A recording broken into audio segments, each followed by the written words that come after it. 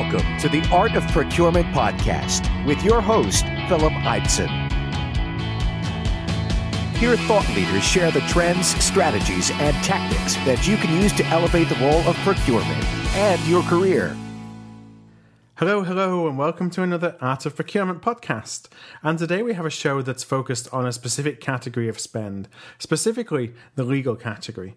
But it's one where I think a lot of the insights are relevant whatever area of spend you're working in, particularly if you're working in areas that it's difficult to build stakeholder engagement. Because in my experience, I think legal spend, along with marketing, they're really the holy grail for procurement in terms of engaging and influencing stakeholders. And today we're going to talk about the legal category and how you can support your legal colleagues in the selection and management of their third-party legal spend. And I think there's few people, if anyone, frankly, in the procurement world that understand this category more than today's guest, and that is Silvia Hodges Silverstein.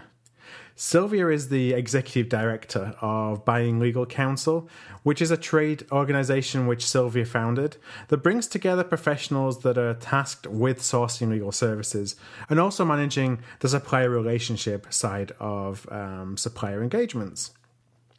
Silvia, in addition to being the Exec Director of Buying Legal Counsel, is also a lecturer in law at Columbia Law School in New York, and an adjunct professor of law at Fordham Law School, where she teaches law students the business management side of law firms. Silvia has also written quite extensively on the subject of business management and law, and she's actually had two pieces that she co-authored published by the Harvard Business Review as case studies. And one of those case studies explained how pharmaceutical firm GlaxoSmithKline, how they transformed their approach to buying legal services. So I was delighted after I reached out to Silvia that she agreed without hesitation to join me on the Art of Procurement, and I'm sure that you'll be able to pull a lot of value out of our conversation. All right, before I roll the tape, if this is the first time that you've listened to the Art of Procurement, or you just want to search through some of our old back episodes, you can do that at artofprocurement.com/episodes. You're going to find a box as well in the sidebar that invites you to sign up to never miss a show.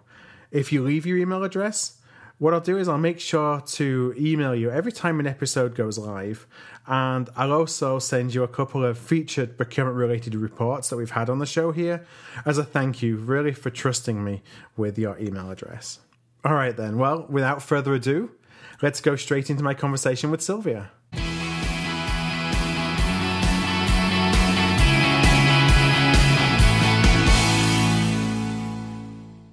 Hi there, everybody, and as I mentioned in my introduction, I'm excited to welcome today's guest, Silvia Hodges Silverstein. Silvia, welcome. Thank you very much for having me. I appreciate it. Thanks. Well, Silvia, you really have a broad and quite a varied background when it comes to the law and also the business side of law firm management, and I talked a little bit more about that in the introduction to the show. What I was interested in is what came first. Was it an interest in law or an interest in the business management side? Was actually sourcing that came first. I back in the late 1990s, I worked at EAN International, which is now called GS1, which is the Association for Barcoding, and lots of people who work in sourcing, I'm sure, are familiar with that. But I'm now the executive director of the Legal Procurement Association Buying Legal Counsel. I also work as an adjunct professor at Columbia Law School and at Fordham Law School, where I teach law students about business and management, which I think is really important that they understand it. And I wrote and edited several books on purchasing decisions in the legal industry. The most recent one is the Legal Procurement Handbook that you mentioned. And I also co-authored a number of Harvard Business School case studies, including, from what I know, the only case study on professional services procurement.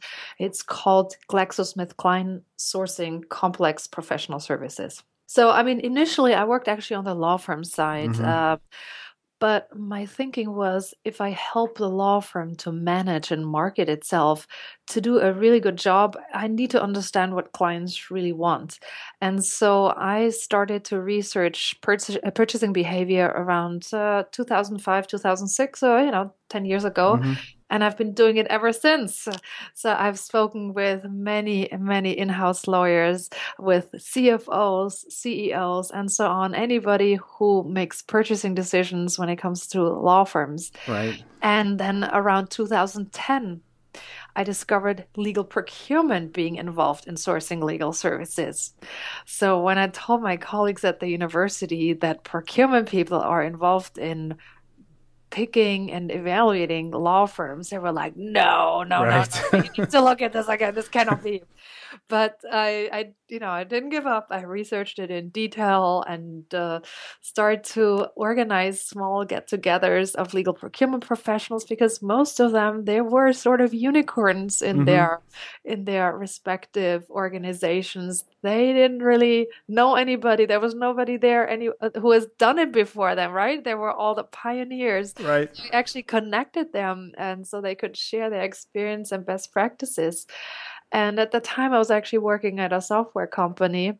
But yeah, at some point in time, people asked me, when is our next meeting? When is our next meeting? So it was kind of an organic thing to start the Buying Legal Counsel. That was in September of 2014. And so I'm imagining it's grown then. So those companies who were involved to start with are no longer just unicorns. As Yes, no, it's absolutely. It's become really a trend. the context for the show today, I really wanted to talk about how we actually engage with the folks on the legal side, whether it's general counsel, whether it's lawyers, because in my experience, it's always been a difficult, probably the most difficult area for procurement to really engage with. I know I've had trouble in the past, and I've had small successes doing different things, but when you speak generally, I think it's really hard for us to engage with legal. So that's definitely something I would like to discuss a little bit more today. When I think of it from a general counsel perspective, you mentioned before that a lot of lawyers, this concept's new to them as well. Why should they use procurement? How do you encourage them to think about using procurement? What's their incentives? Yeah, so many corporations, legal services, they used to be more or less exempt from the cost scrutiny that other business units and functions have been facing for many, many years. It was always that legal is different, can't do it Right. with legal. And I would say the legal departments liked that exemption a lot. But the financial crisis of 2008 and beyond, they really acted as a catalyst and sped up the process for the adoption of legal procurement. I would say that also the publicity about billing practices, big ticket spending, because I mean, when you look at how much, for example, big banks or insurance companies spend a year, I mean, this is just mind-boggling numbers. I mean, $1 billion annually is not an unusual number. Mm-hmm. And so big ticket spending and increased transparency. We have electronic billing, and through the electronic billing system, you have so much more insight that you really didn't have before. And I would say that all of this together really caused this, I hate to call it seismic shift, but Right. it really has happened. And let's say typically the GC and his or her team typically do not experience a love at first sight when Right. meeting procurement. So, I mean, it's rather uncommon for the GC to proactively ask for procurement's help. So, yeah. So you would say that it's more coming from above, so it's coming from the C-suite who's telling the general counsel you have to engage because I need to control my spend, or is it proactive folks in procurement going and saying, hey, I've done my spend analytics, legal, you're my top area of spend and I haven't touched you before, how can we work together? How do we usually start to get engaged with legal? Yeah, so typically it's a CEO or a CFO that says, how much have we spent for legal last year? Oh my God. But the problem is actually that in lots of big companies, they actually don't even know how much they're spending annually, globally, because there's so many different units that that might hire a legal outside counsel, and then in lots of, as I said, in lots of multinational companies or big U.S. companies, different companies, different units, they just do their own thing. There's not necessarily a lot of centralization going on. So there's a lot of stuff that gets done, that work that gets duplicated, or things that just get done again and again. So a lot of redundancy and so on. So I would say the main driver to bring in procurement is really the desire to actually manage cost and reduce supplier spend in the category, and really ensure that the company buys the goods and services in compliance with the company policies, which in legal don't really happen. Right. And making sure the company gets the services from the reputable suppliers for the right reasons, because let's face it, often law firms just get picked because somebody had worked there before, or that's a supplier that we've been using for decades, but nobody really knows why. So, procurement can really put, let's say, an orderly fashion and good management principles into this. So I think it's very important that procurement is involved.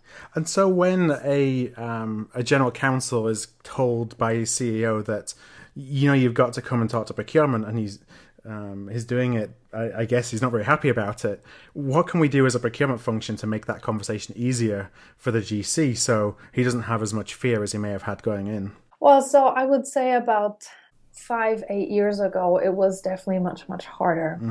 And actually, if we look at like the historic view on how legal procurement happened, so the first ones that really embrace procurement for legal services were, from what I know, really late 1990s. There were a couple of people that did that, and then the early 2000s, some UK banks tried to bring in procurement, actually do a reverse auction, which was not well received. Yeah, I can imagine. The lawyers, neither inside counsel nor outside counsel liked it. In fact, that outside counsel said, "No, we're not doing this," and so they, it was not a success. That's kind of the worst place to start, isn't it? Because you're immediately commoditizing what they provide. Yes, and they don't like that. No. But I mean, I would say since about 2010, you really see most of the big legal spenders, so highly regulated industries such as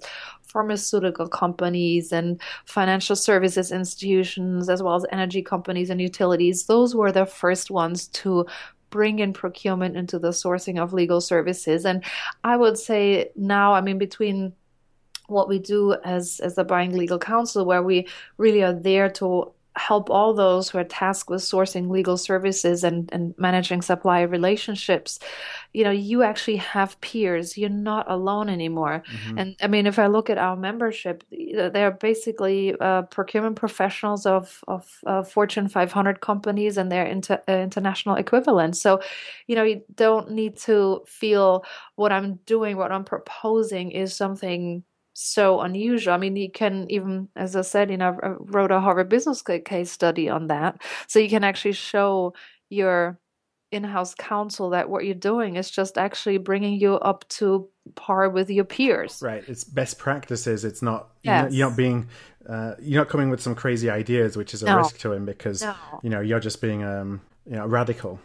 Yes, no, I mean, it's still early days, I guess, this category compared to others, but you're not a radical anymore. And if a legal department tells you that you are, so I'm happy to give you 10, 20, 30 names of companies who are really doing it in your own industry. So is there areas of spend where it's more appropriate for procurement to be involved? When I think of that more transactional spend versus strategic or litigation, or is it a case of just starting with the non-strategic and working your way up? Where do you usually see procurement play? So I would say that rather than jumping into the big M&A deal or the high stakes litigation, what I see works best is when procurement starts out with purchasing ancillary legal services such as court reporting or litigation consultants or, what's called legal commodities. So matters of low to medium legal and financial exposure that the company buys in high volume and high frequency. So, if you start with those and have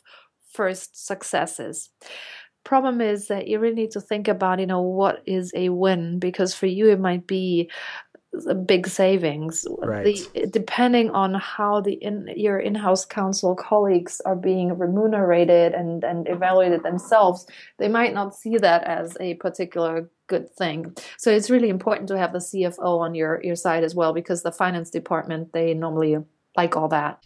What would be a win then for a internal legal counsel or for the general counsel that may be different than what we're used to being as a win? What may they be trying to get out of some of those relationships? Well, typically for them, a win is if a litigation is won. Very, very classic example. I would say that by and large, the legal department are just, or traditionally have not been as cost conscious as maybe other departments, because it had just never been something that was used as a yardstick. But when I look at, so earlier this year in January, we conducted a legal procurement survey, and our findings suggest that that legal procurement is really making significant inroads into purchasing core, or what some call bread and butter legal services. So that would be medium to high legal financial exposure that the company buys relatively regularly. But what I found interesting was that legal is actually more and more frequently involved now into sourcing, as I said before, the high value, the high stakes legal services. So I'd say, the first wave of people who got involved in 2010 or even before, they have really matured and they're pretty sophisticated now. And so, pretty much most types of matters have become subject to procurement scrutiny from litigation and transactional work to advisory work. So there's really nothing that I would say, when you have a sophisticated legal procurement department, nothing is pretty much off limits. Interesting. Yeah, my experience was always that it was easier to get in some of those ancillary services, but then the walls would still go up when you're talking litigation, because the concern was, well, we got to manage risk, and we're going to manage risk at all costs. So we don't really need you, when there's actually a lot more that we can bring to the conversation than just helping them manage cost. Right, absolutely. Well, so, I think that building the relationship and showing that you're useful is really important. And this is a category where, unless you have a good working relationship with your colleagues in legal, you won't be able to do anything. So how do you start building those relationships then? When, as you said before, the general counsel, and by association, I'm sure his team, isn't really a happy participant at the table. Yeah, so the things that I've seen that work are sitting with your colleagues in legal, if possible. If that's not possible for whatever reasons, then at least schedule regular meetings and maybe, book meeting rooms in the legal department and sit with the lawyers. Ask them questions, understand the issues, also learn some lawyer speak, and definitely avoid procurement lingo. So, if they might not care, they might not understand if you use procurement speak, but really try to to relate and engage. And what's also important to keep in mind, so lawyers are trained to argue and find fault. So if you come with this suggestion or that suggestion, what I think works better is to come up with different options or scenarios. And by showing them these different scenarios, they can reason among themselves about what's the most fitting solution. And I think from experience, we've seen that they are much more likely to embrace it then. And unless they embrace it, it's really, really hard. Yeah, so they then ultimately become the decision makers. You're influencing them, but in their mind, they're making a decision, so it's their process. Yes, and I guess it's probably also the case in other areas, but so again, in our legal procurement survey, we've definitely seen that procurement in the legal category is pretty much never the decision maker. but you're the facilitator, the buyer, you're the negotiator, and all that. Yeah, and that's consistent with another area of spend that's really difficult for procurement to engage in, and that's marketing. You often throw kind of marketing and legal together as being the holy grail of the categories of engagement, because they're just so hard to engage with. Right. And I know that in marketing, a lot of it is about kind of throwing the procurement textbook out of the window, not being so concerned about process, but being more concerned about helping the marketers essentially win in what it is that they need to do to meet their metrics, to meet their objectives. Right. I wondered if in legal it's the same, that process and consistency isn't as important as helping and facilitating, as you said. I think the being useful, so the helping and facilitating is really important. I would say that process is a little bit easier probably to get through with the lawyers, because there are lots of processes in the legal industry. I mean, if you have a litigation, there are certain steps that you need to take and so on. So I think that would not be such a big problem. But what you really need to do is, when you work with the legal department, think about how you can help them get a grip on their budget, because more and more GCs now have the mandate that they need to manage costs. It might not necessarily be to cut the budget by 10%, but actually to stay within the budget they have. And what procurement really has going for it is that it can do a lot of the work that the lawyers are neither trained for, nor do they might not want to even do that. So what I've seen a lot is legal and procurement assuming the good cop and bad cop roles. Right. So procurement relieving in-house counsel of the typically unpleasant price negotiations. And so when you look at what lawyers are well trained in, that might not necessarily line up with data analytics and so on. So it can really help them do the analytics and then do these tough negotiations, because as a procurement professional, you're not limited by, let's say, well-established relationship with your law firms, because you haven't worked there. You didn't go to law school with them. So it's a very different relationship that you have. Yeah, you can help your lawyer and their the partner they want to work with maintain that relationship while being the guy that comes in and, as you say, be the bad cop. Right, and they can blame procurement. Right, everybody blames procurement anyway. So right. You talked about the fact that it's becoming more prevalent for procurement to be engaged in more litigation, and that was always something that I really struggled with, because there were so many reasons that were thrown at you why you couldn't get involved. So what are the best either professionals or the best companies doing to actually get engaged with the more complex services? Right. So actually there's a lot going on in litigation, and many actually jump into that area now, because what you can do nicely is that you can define different phases and different scenarios, and you can work with the law firms on pricing those different scenarios. If this, how much does it cost? Who would you put on the matter, and so on. Yes. So, more and more law firms now have their own business people. So what I see more and more is that the procurement people actually don't work with the outside counsel directly, but with their pricing directors or pricing and project management directors. So it's really about working in phases. So how you mentioned then that the law firms are getting smarter. How are they reacting to procurement being involved? So at first, again, when I discovered procurement in 2010, also law firm people who I know quite a few, they were, I wouldn't say upset, but they were definitely like, what is happening now? What's this change now? But they were actually pretty fast to embrace this new world. When I spoke at conferences, every now and then some partner would pull me aside and ask me, when is this going to be over? And typically this was procurement being involved.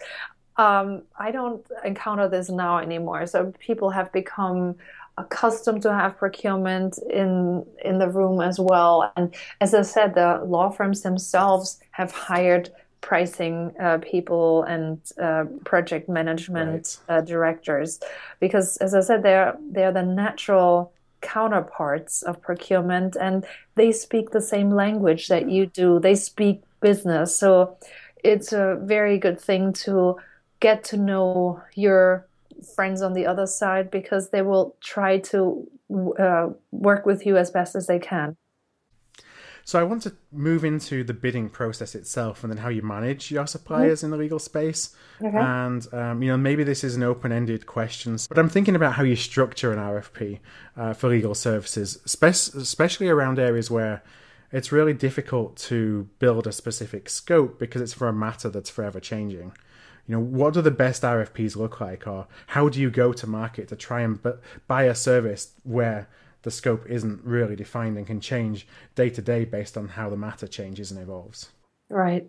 So it really depends on the company, but in the legal category today, most companies select panels of preferred providers for a period of typically 2 or sometimes 3 years. Okay.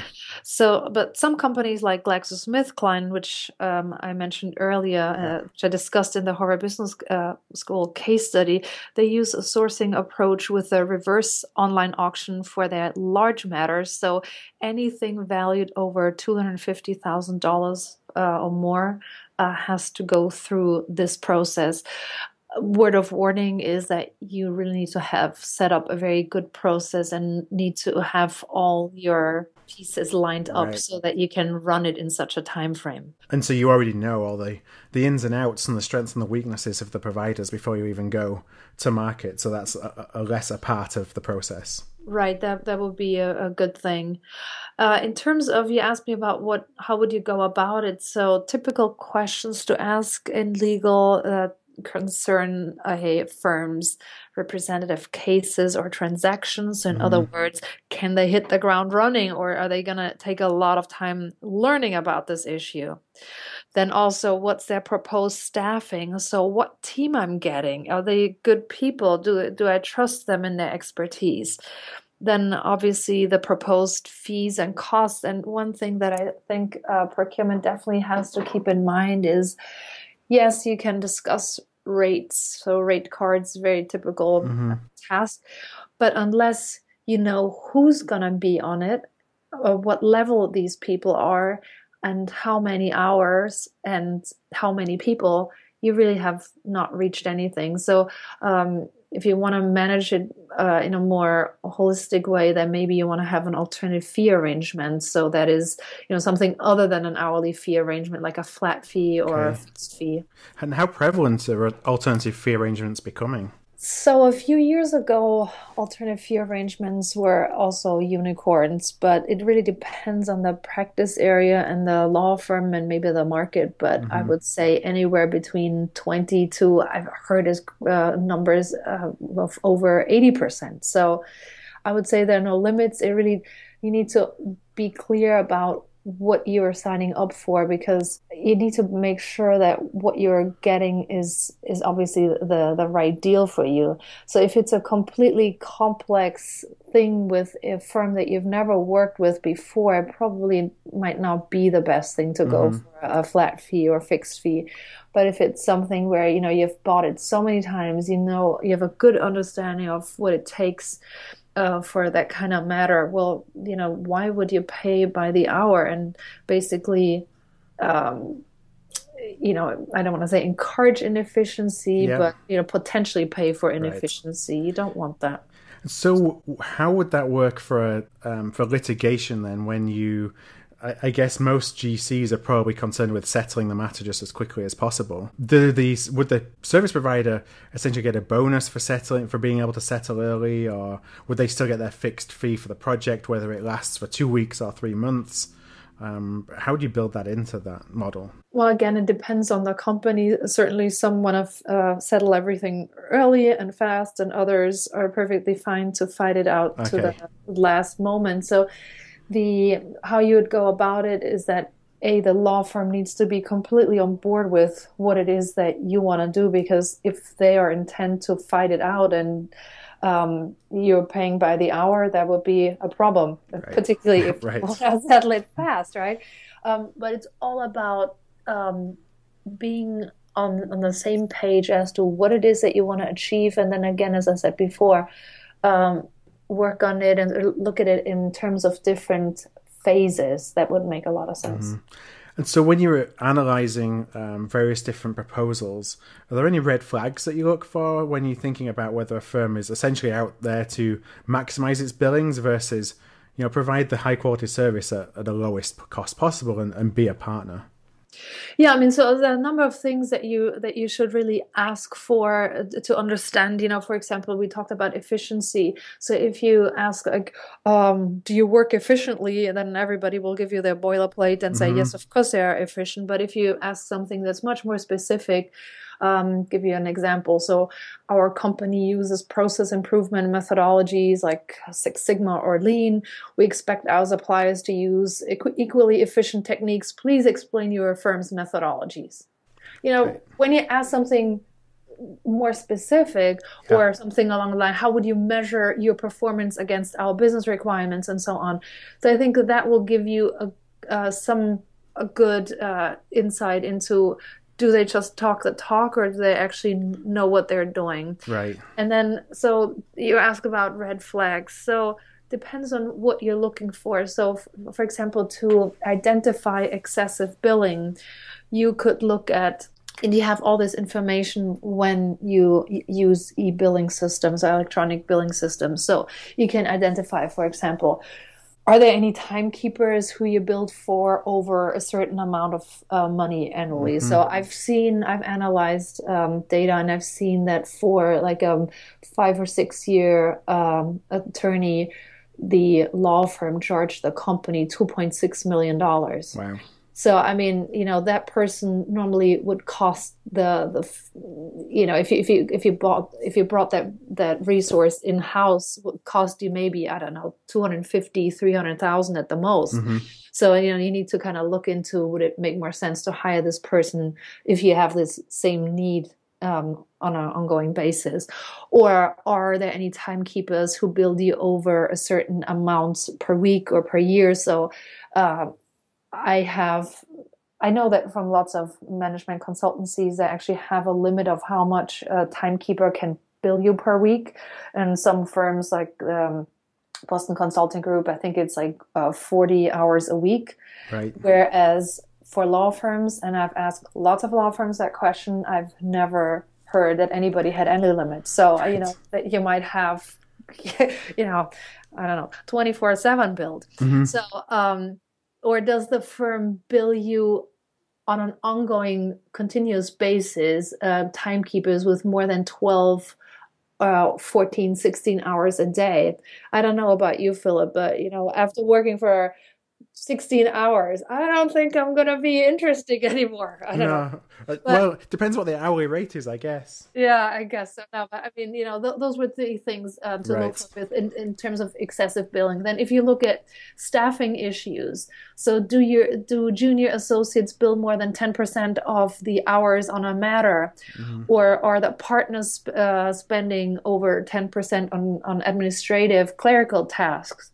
And so on. And then there are also, red flags for billing practice issues would be, so do they miss billing codes?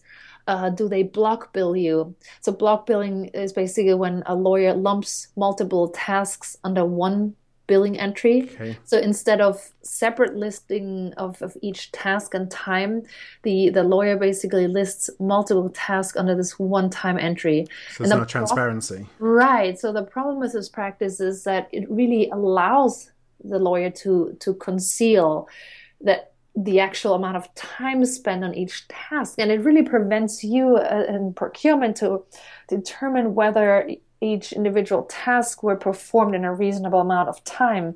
So, I mean, we're not thinking that might necessarily happen, but it will be a great way to pad a bill if you do that. As procurement has been involved then, and we're running the RFP process, there's a lot of pressure now on the legal firms who may not have had competitive cost pressure before because they could just bill what they like.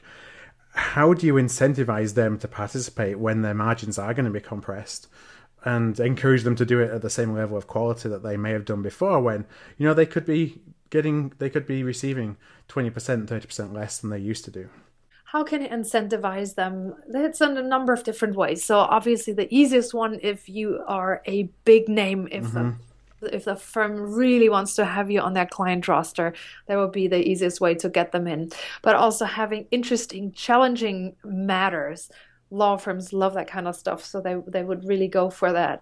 Then another thing that incentivizes them is if you have many cases and big legal spend. So because the volume of your work may allow the firm to make a profit on the work that they do for you due to the learning curve. And also, if you use, let's say, a more structured method and use project management and all these things, firms might be eager to actually want to learn how to be more efficient. And because, working with you can help the firms to be more competitive also with other clients who might not be along that far. And then last but not least, it also helps if you're known as a client who pays their invoices on time and pays fast. So they like that too. So you've selected your supplier, or you've helped the legal organization select the best supplier for their case. What are some of the key metrics that you see used? Is there some standard metrics that somebody can use in measuring the performance of a law firm once they're engaged and involved? So pretty much everyone that I know measures the total spend by law firm. Some then, who are the timekeepers and how many hours on that. What I see more and more happening now is that clients measure satisfaction. So before the law firm can be paid, the in-house counsel has to rate on different dimensions how satisfied they are. That can be from how they worked on the matter and how business oriented it was to how they were being treated and whether they stayed in budget and all these things. So those are different ways. What I think would also make sense, but according to the survey that we did earlier this year, I think that there's still a lot of homework to be done in general is measuring volume of active matters. You can measure average blended rate, matter cost versus benchmark, matter duration versus benchmark, or timekeepers per matter. And Philip, a lot of this information now is actually out in the market. So there are benchmarking providers that you can look at, and so you get a good feeling of where you stand. It brings a lot more visibility, and I'm guessing I guess in the law firms are kind of challenged from that because they've been used to operating in their little bubble with their counterparts on the corporate side. Absolutely. So we're running against the clock, unfortunately. I do have a final question that is hopefully just something that a procurement professional or leader can take away as an action item from today. And that was, what's one thing that we can do in procurement as a professional or as a leader to really increase our relevancy to the legal team? So I would say reach out to your colleagues in the legal department, get the backing of finance, but understand what keeps legal up at night and connect with your peers in the other companies, because as I said, you're no longer alone. See what path your peers have taken, learn from their successes and mistakes, and really adopt legal procurement best practices because they exist now. And so why wouldn't you want to do it? It's a great category, and I think it has a lot of growth potential, both in the companies as well as law firms. More and more law firms now hire procurement people to help them become more competitive. Sylvia, I've got to wrap up. What I wanted to say is that I mentioned the fact that we have show notes for the page associated with the interview. I'm going to link up to the Harvard Business Review case study that you mentioned and a couple of other documents that you talked about at the top of the show.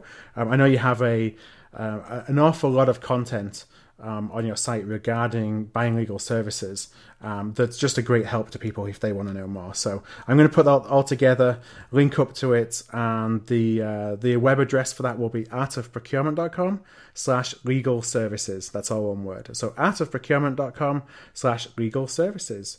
So Sylvia, just thank you very much for your time and for sharing some of your thoughts around legal spend. It's been, I think, very valuable and certainly much appreciated.